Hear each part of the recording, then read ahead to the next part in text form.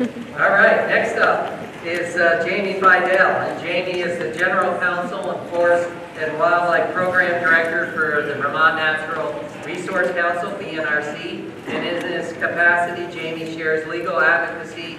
He oversees forest and wildlife programs and research, works on environmental policy at the Vermont State House, and convenes the Forest Roundtable, which brings diverse stakeholders together to address forest policy, management, and conservation issues throughout Vermont. Great partners, and pleased to welcome Jamey.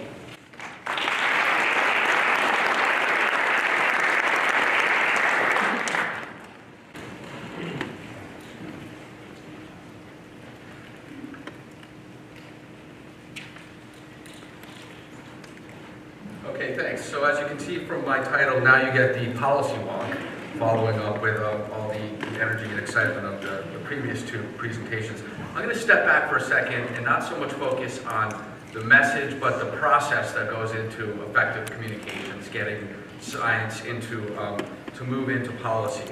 And so I'm just going to go with this kind of broad theme or outline of the process here. So you have your science, obviously. That's what's kind of a bedrock. It's published science, it's peer-reviewed science. Then there's an awareness building stage, and that may be led by an agency or non-NGO, academic institution. And then there's a defining catalyst somewhere along the way, and we'll talk about that. There's kind of the necessary advocacy that goes with it. The science itself will only go so far. And then finally you will have the science integrated into the policy. So a couple of quick examples here of where I've seen some really effective communications through a process leading from sound science into actually statewide policy. Okay, so example number one, flood erosion regulations. You have the science, you have the rivers program at the A&R, I'm sure working with scientists at UVM and elsewhere to develop the science of fluvial geomorphology.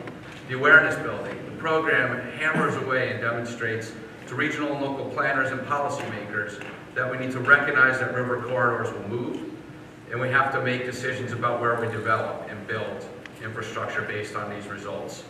The advocacy, okay, there's statewide advocacy. They're plugging into multiple outlets and venues, continuing with the messaging, and actually getting some results. Local and regional planning commissions are a number of towns adopting flood and erosion hazard regulations. Then you have a defining catalyst. There's this moment. You have Hurricane Irene, and it really starts to solidify the understanding of why this is all important.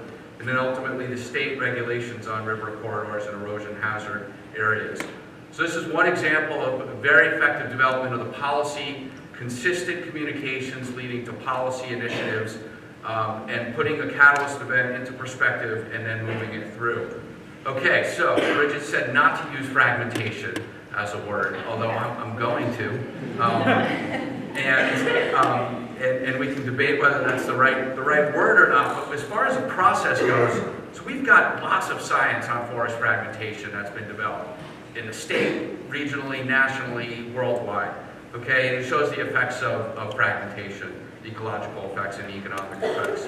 The Agency of Natural Resources at the same time is starting to define where are these large forest blocks in the state. At VNRC, we're doing the research on the land use trends that are affecting and ultimately creating fragmentation.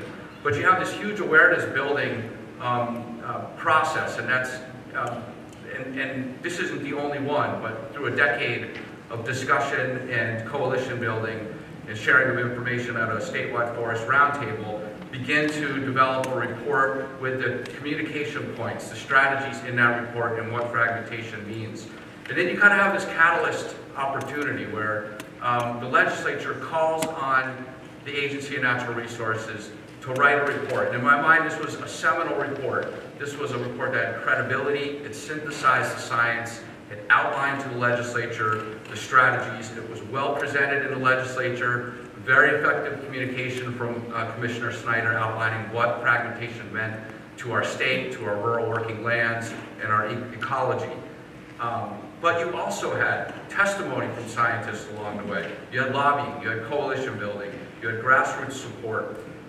there was an entire process that went into finally the legislature actually adopting in 2016 a forest omnibus bill that actually now requires statewide municipalities and regional planning commissions to actually plan to minimize forest fragmentation and to maintain forest blocks and habitat connectors. And now another piece of legislation which they're considering now in regards to the statewide development review process. And so just some quick reflections on this process that, you know, we all, I think, intuitively know this, that science really should provide a foundation for policy, but doesn't always. Scientists should partake in the awareness to build the credibility and the technical expertise that's needed, and not to be afraid to actually partake in advocacy by sharing the message of what they see in the science. This helps to build the credibility of the policy action. In the case of legislative policy, and we know that science and advocacy are both essential, along with grassroots support and building a coalition and a consistent drumbeat. Well, we know that science can be used both to speed up and slow down policy, right? It's easy to poke holes in the science and say we shouldn't move forward, but you have to seize on a catalyst event or an opportunity and begin to push through what you think is a powerful end result. And finally, find or create venues to share information and develop effective communications and to shape policy, and that's to plug in every step along the way. And I too agree with Bridget. In the beginning, we were like, forest fragmentation, this is not the right way to be talking about this. But after, I'd say, a decade of it being out there through a lot of coalition building and communications, the science at the agency, the polling that I've seen recently shows that actually the public is responding. They understand what fragmentation is, and they're actually saying that it's a concern. And that was shocking to me, but as I look back, you know, through this consistent process, the consistent drumbeat and the advocacy and the science, and putting that out to the public, that it can actually turn what you think is a wonky term into one that the public actually accepts. Whether it's still the right term for us to be using is one we can debate, but hopefully this was an example of where you have effective communications leading up to good policy.